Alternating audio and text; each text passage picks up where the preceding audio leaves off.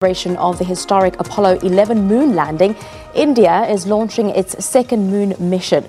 Known as the Chandrayaan-2, the mission will also send an orbiter, lander and rover to the lunar South Pole. Our correspondent Neha Poonia joins us now from India. A very good evening to Neha. Firstly, this $150 million mission is going to be seeing India be the fourth country to make a soft landing on the moon. If it is successful, tell us more about that.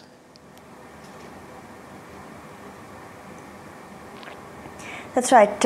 We're celebrating here in India 50 years since the launch of its space mission, and India hoping to put down an important footnote in space history this week with the launch of Chandrayaan-2.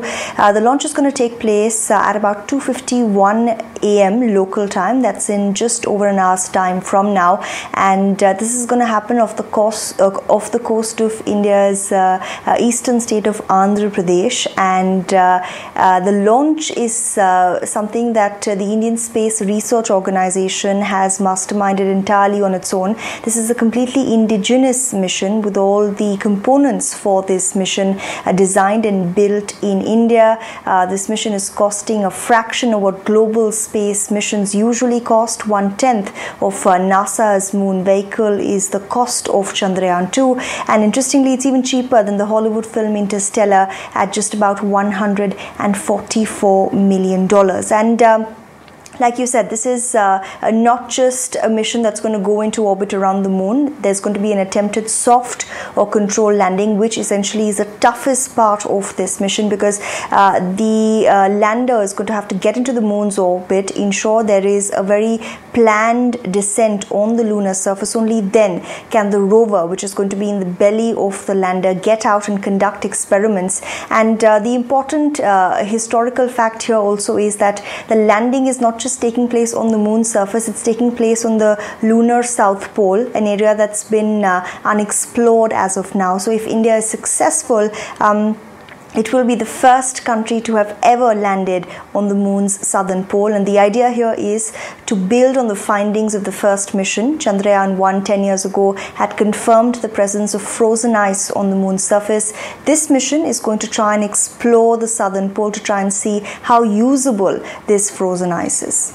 Now, Neha, we understand for the very first time, women are also going to be joined in this team for that soft landing. Can you take us more about that?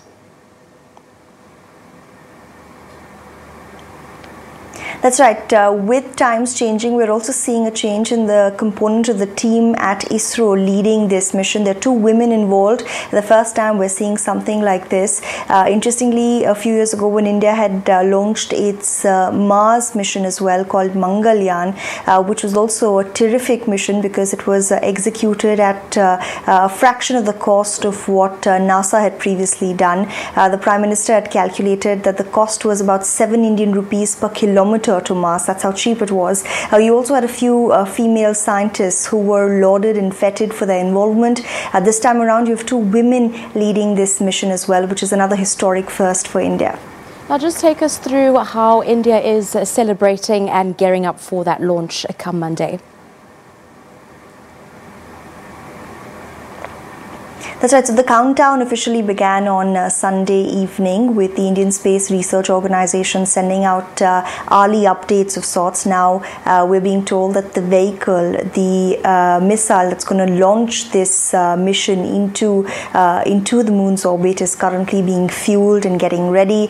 You're going to have that take off in about an hour's time, and it's a 3-part mission. You have an orbiter, you have a lander, and a rover. The orbiter is going to stay around the moon's orbit for a year's time and keep communicating with the team here in India. And a lot of build-up has been witnessed in the run-up to this.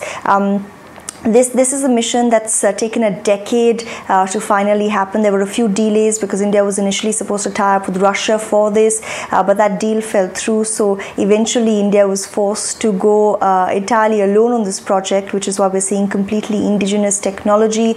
There's been a lot of excitement with the Prime Minister speaking of it, the government officials tweeting about it as well. Of course, it's happening in the middle of the night here in India, so the hope is a lot of people will stay up to watch this because this is truly history in the making. But even though the takeoff happens on Sunday night, early Monday morning, we'll have to wait till September to see whether or not this mission has been a success. The landing will take place on the 6th of September to be exact, and the last 15 minutes of that landing process will be the toughest for anyone to watch, because this is something that India has never attempted before. But the hope is, like we got the Mars mission right the first time, this too will be a success.